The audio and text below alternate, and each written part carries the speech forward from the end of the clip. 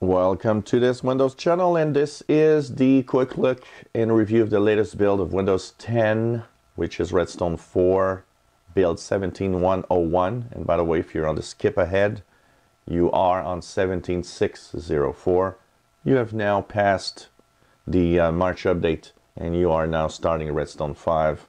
And I will be talking about that in the next video because I have it installed on one of my machines. Install went flawlessly, no problems. Hopefully it went well for those that had issues. Basically, this build took about 3 hours to install, which is typical of this machine, which usually has pretty much that type of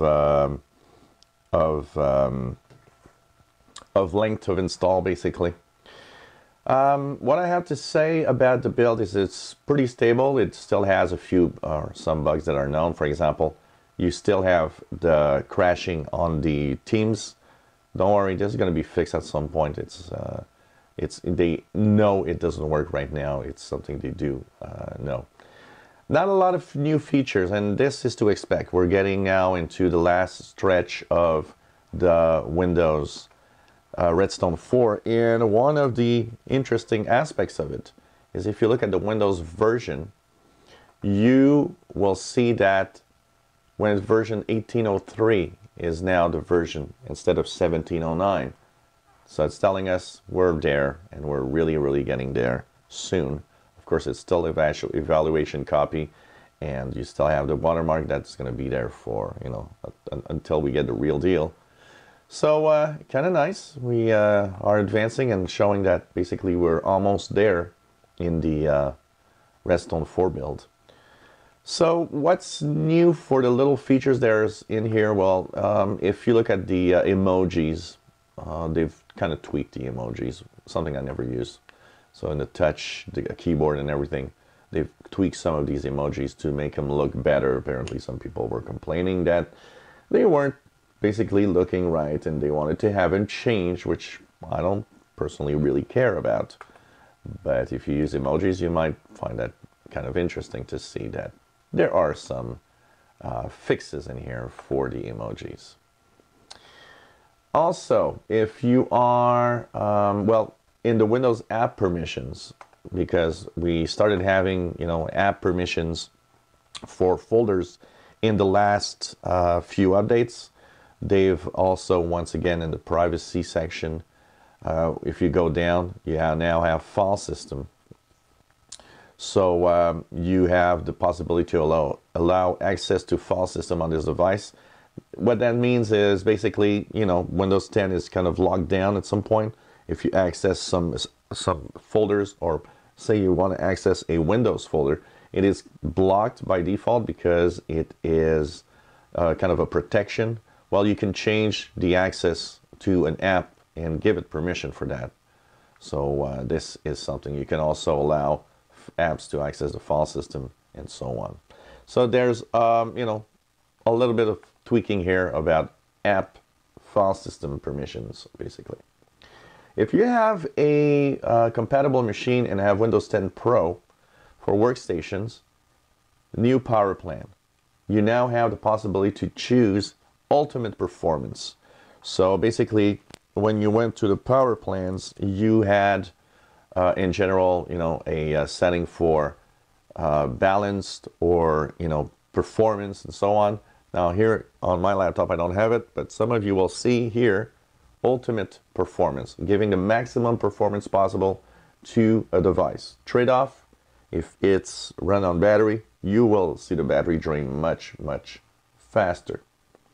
So basically, this is one of them.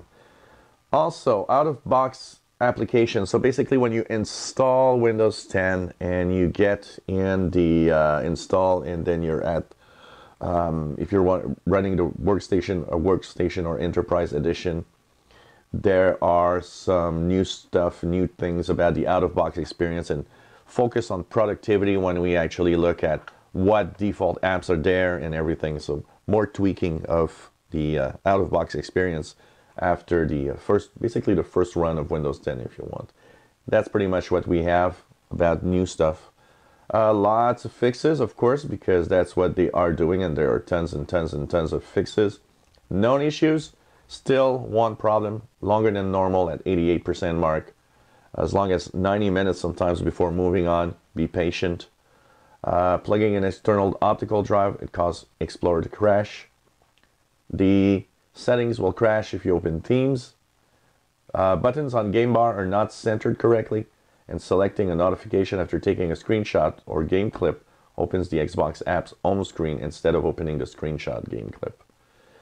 And so they fixed a lot of things in here for sure. So this is, of course, the continuing of fixing bugs, tweaking things here and there. So, you know, from now on, don't expect to have many new features. Expect to have an increase in the number of builds. Typically, as we get into the last stretch, we might have 2 builds a week. I believe the record is 3 in the same week. So, you know, that is because they are going to push builds and builds and builds to make sure that you can test them out and see what's wrong with them before we actually arrive to the point where it's going to be released in March. So that's pretty much what I have to say about this build. If you are interested in seeing what the skip ahead build is like, I will be posting that also on the Insider channel, and we'll be talking about it here a little bit, but not having the full review of the Redstone 5 build. That is skip ahead. One last thing, I've been looking at people saying, well, you know, I didn't choose skip ahead and I got 17604.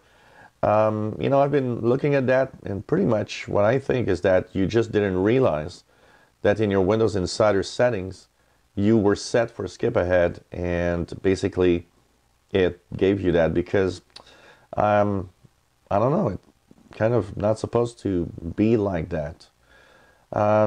Also, an interesting thing happening is the skip ahead, which is kind of closed. But some people that have never been there and actually activated the skip ahead say they got the skip ahead. So I don't know if they kind of opened it for a little bit more users, but it was typically supposed to be closed. So I don't know what's happening with that. So that's pretty much the build we have. Very stable apart from the known issues for me. And well, that's, you know, slowly getting pretty much what we will have in March. So if you start looking at the features and the last few reviews, you pretty much have an idea of what's new and what's in there in the latest version that we'll actually all receive as insiders in March and probably early April in the mainstream. If you enjoy my videos, please subscribe, give us a thumbs up. Thank you for watching.